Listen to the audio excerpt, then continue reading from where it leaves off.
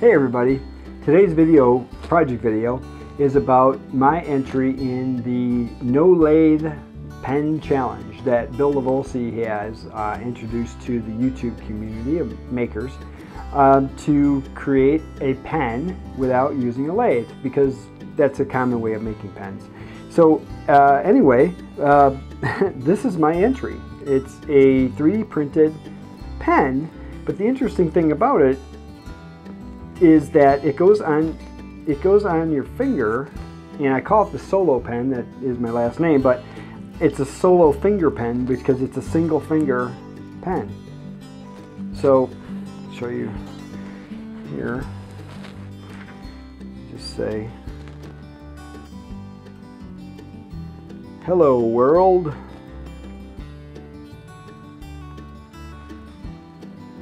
So there's a few iterations here I've got. It'd probably be kind of silly if I put them on my, yeah, that would be interesting, wouldn't it? I could write with multiple fingers.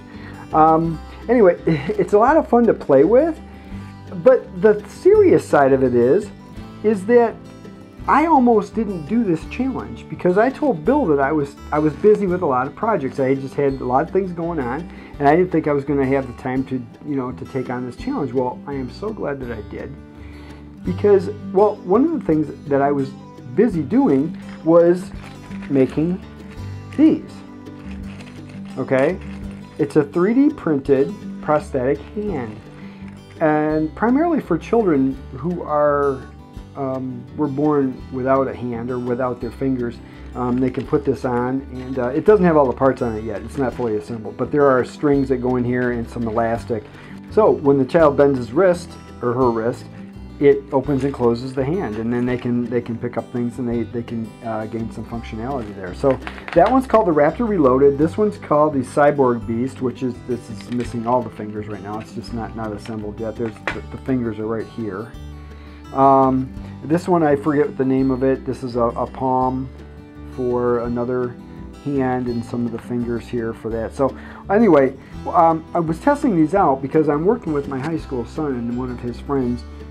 They're doing this as a school project. They're going to print and assemble several of these hands and donate them to the organization so they can be distributed to people that need it. So anyway,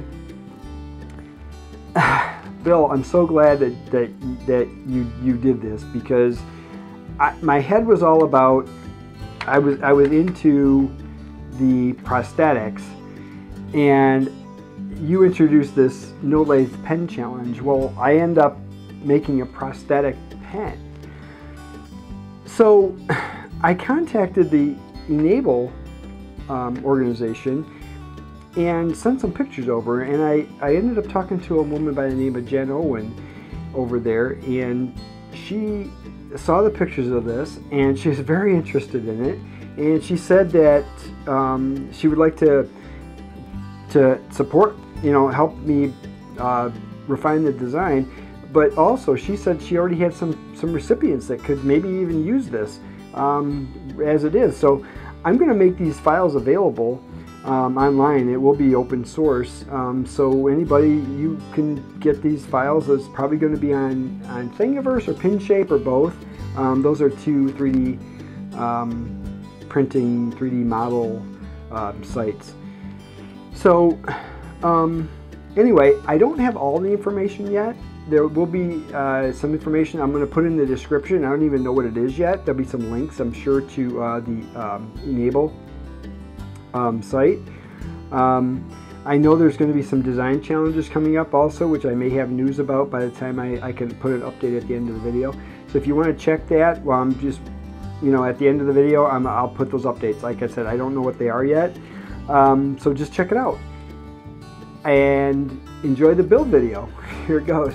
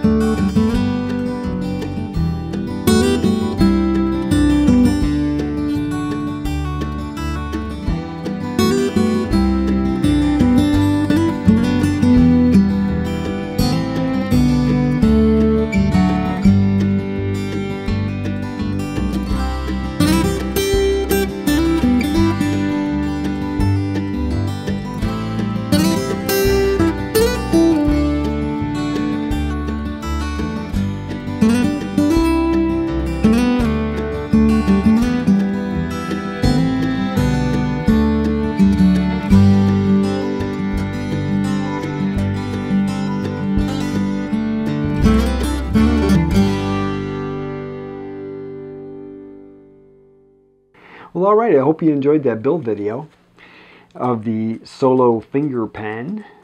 As far as the updates I promised you, this file, these files, there's a couple of different versions of it where it's a solid object. It doesn't have the finger cavity in it yet, so maybe it can be sized. I'm not sure yet.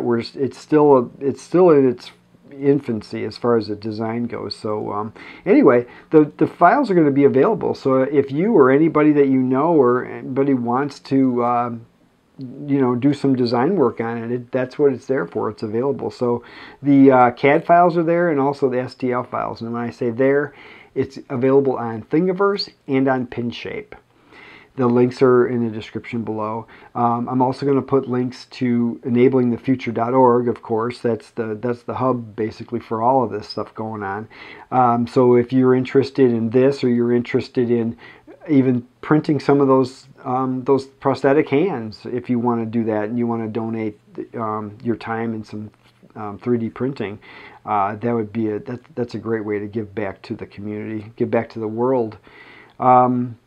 And also, there's going to be a design challenge coming up probably in summer of 2017 that is going to be put on by enablingthefuture.org, and they also have sponsors that probably the same ones as last year, as far as I know right now, which would be Matter Hackers and Ultimaker, the 3D printing 3D printer company, and PinShape.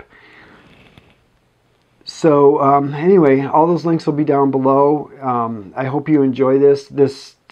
For me, this turned out to be so much more than just a no lathe pen challenge. It's grown into something a lot bigger than that for me and for some recipients who may be able to use this now. So anyway, Bill Livolsi, thanks again for putting this on. Sometimes these little things, they start out as little things and they turn out to be something big and something important for a lot of people. So anyway, thanks again, and we'll see you soon. Bye.